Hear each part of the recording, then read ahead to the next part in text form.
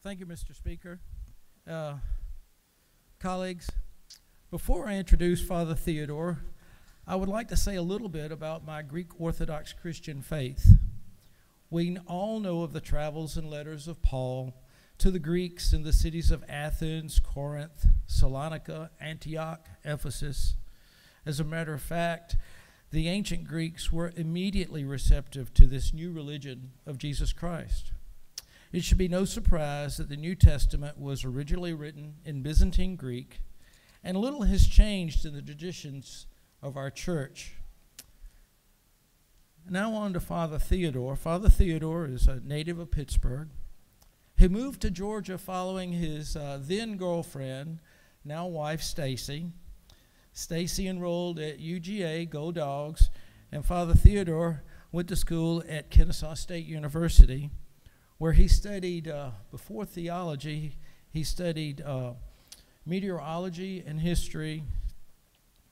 He was ordained a priest in March of 2015 after completing his seminary at the Holy Cross Trinity Greek Orthodox at the Holy Cross Greek Orthodox Church School of Theology in Brookline, Massachusetts. He is now the priest at the Holy Cross Greek Orthodox Church in Macon. And it was interesting. We had a conversation a few weeks ago, and we were talking about the hereafter and possibilities of going to heaven. And he answered me in a meteorological term. He said, "Mike, you got about a 60% chance right now." So with that being said, let me introduce you to Father Theodore, my priest.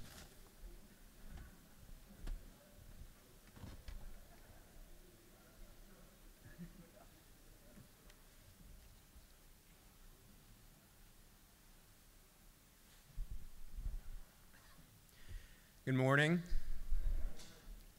First and foremost, I must thank the speaker for having me here this morning and this honor of being here, and also to Representative Cheokas for the great honor of having been invited here today as the chaplain of the day. And as a pastor and priest of the Greek Orthodox Church, the invitation to have the blessing to speak to you all today really seems quite fitting. This week on Thursday, March 25th, we remember the 200th anniversary of the declaration of Greek independence from the Ottoman Empire. Now, if one examines my last name, Ehmer, however you want to pronounce it, with any kind of scrutiny, you might assume that I don't think he's Greek. And if you assume that, you are correct, actually. My ethnic roots from a couple generations back are from the Netherlands, Germany, and Ireland. So why am I up here speaking to you all today as a Greek Orthodox clergyman about Greek independence? Well, really, it stems from a journey that began in college. I discovered the richness, the depth, and history of the Orthodox Church that traces its lineage back to Jesus Christ, his holy apostles, and their successors. And additionally, I encountered in a new and profound manner a focus on the reality of Jesus Christ becoming man and the ramifications of that fact. One of the key principles of our Christian faith is a principle that's not always evident on the surface. A good Greek word, eleftheria, freedom. God did not create us simply to follow rules or to be robots. He created us out of his divine love as dynamic beings with the free will to utilize the potentiality given to us. God grants us the freedom to engage with the mystery of life from the day of our birth. So in my learning of the Greek language, there's this really nice little wish that's given to a woman who's nearing birth. Kali eleftheria. Literally, it means like good freedom.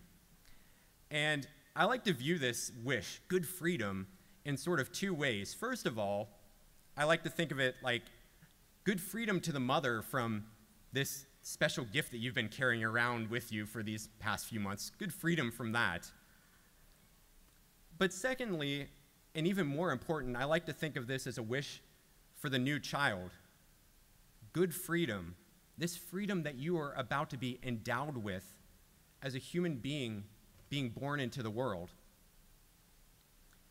As we read in St. Paul's letter to the Galatians, we are called to freedom, called to freedom.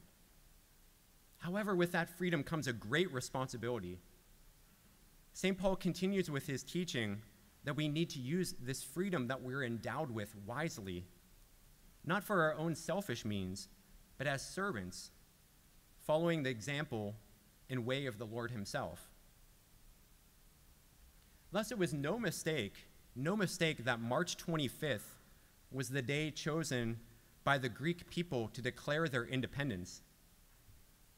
March 25th is the day of the Annunciation, 9 months to the day before the birth of Jesus Christ, the day that the Archangel Gabriel announced to Mary that she would give birth to the Messiah, the one who would give the world the opportunity for freedom from sin and death.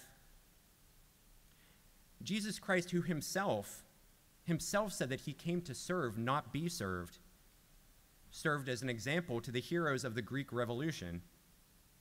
They chose to put their own livelihoods at risk in order to open the doors to freedom for others. And we are all called to this same high calling of facilitating this opportunity for those around us. And you all have this potentiality in a very concrete manner as those who serve in government to use the freedom wisely that you've been given as an opportunity to serve our brothers and sisters out of love. God, as the all-powerful one, could have made us robots, just pulling our strings around like puppets. But instead, he gave us, being made in his image and likeness, the ability, the blessing to be co-creators and co-workers with him in this mystery of life. This is the beauty of the freedom that he has given us, which we facilitate in a country like the United States. We do not force people into submission, but we foster a society where it's a joy and an honor to serve our brothers and sisters and to employ our freedom wisely. As we honor the heroes of the Greek Revolution this week, people who also saw inspiration in the heroes of the American Revolution, may we also be inspired by them to honor God's image found in each and every one of us as people of freedom, using that freedom out of love for our neighbor, whoever they might be, which ultimately gives glory to our God and our Creator. Amen. At this time, I would ask you to rise and entreat our Lord in prayer. Let us pray to the Lord. Lord, have mercy. Eternal God and Father, ruler of the entire universe, ever enthroned in the minds and hearts of your faithful servants everywhere, we recognize your mystical presence among us and entreat you to remain in our midst as we come together this day. We pray to you to watch over and bless these servants, strengthening them and all of us, both in times of hardship and in times of joy, making us worthy to wisely use our freedom given to us by you. For you are most holy and blessed, along with your co-eternal Son, Jesus Christ, and your all-holy good and life-creating Spirit, now and forever, and to the ages of ages. Amen.